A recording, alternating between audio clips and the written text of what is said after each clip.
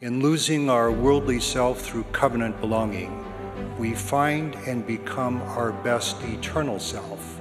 Covenant belonging is to make and keep solemn promises to God and each other through sacred ordinances that invite the power of godliness to be manifest in our lives.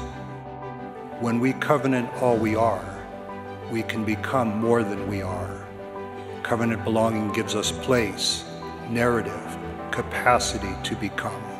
It produces faith unto life and salvation. Our Savior declares, I am Alpha and Omega, Christ the Lord.